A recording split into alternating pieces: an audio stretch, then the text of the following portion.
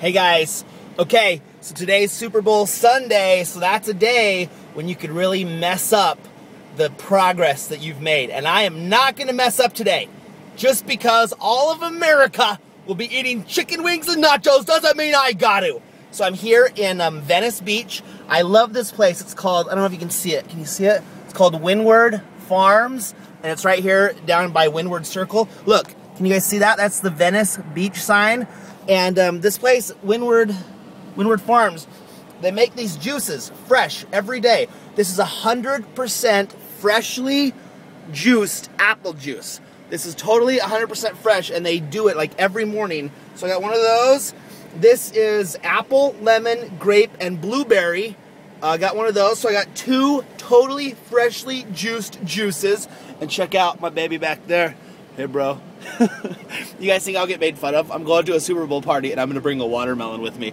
Hey, I'm here, guys. The fat dude's here. He brought a watermelon. So I'm going to watch the game right now, but I'm sticking to the plan, man. I'm still on board.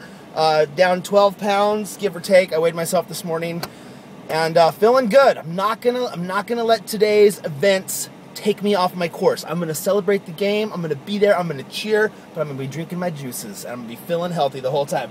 If you do mess up today, just make sure you exercise. Or do this. Do push-ups every time somebody scores in the game.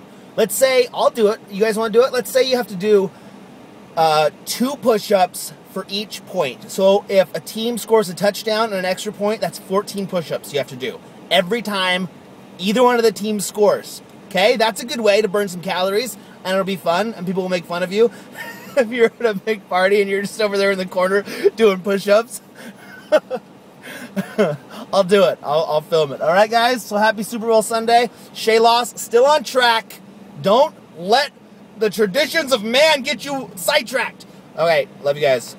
And the reason I'm here, if you guys don't know, is because I'm here to film No Ordinary Family. But that's a Shay Tards issue, not a Shay Loss one. Okay, love you guys. Bye.